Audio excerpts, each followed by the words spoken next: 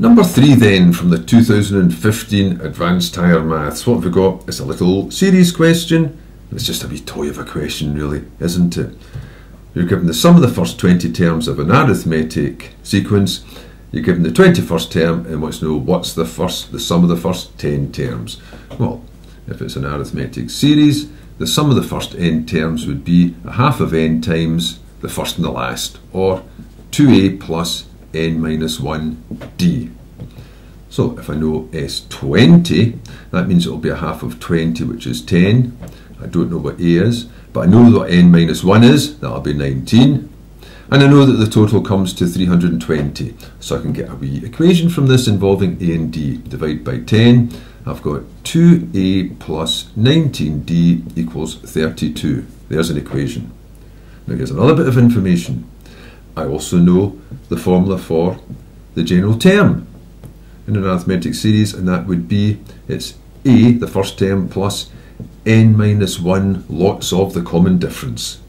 So if I know u21, that will be a plus 1 less than that is 20, and it comes to 37.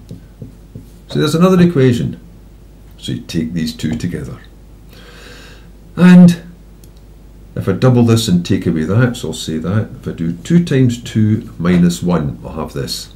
2 times a, take away 2a, it'll disappear. 2 times that's 40, take away 19 is 21d.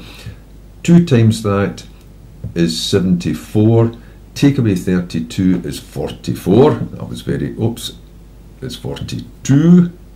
That was very handy. So d is divide over 2. That's a nice wee number. And then put it back into 2. So in 2 we've got a plus 40 equals 37. So a is actually a negative number. Right, there we go. That's what generates this arithmetic series. So what do we want? We want S10. Well, S10 will be, I'll just spell it out, a half of 10 times 2 times negative 3 plus 10 minus 1, just using the formula, times 2. So that's 5 times negative 6 plus 18. That's 12. 5 12s are 60. There's your answer. Maybe just highlight these two wee bits here.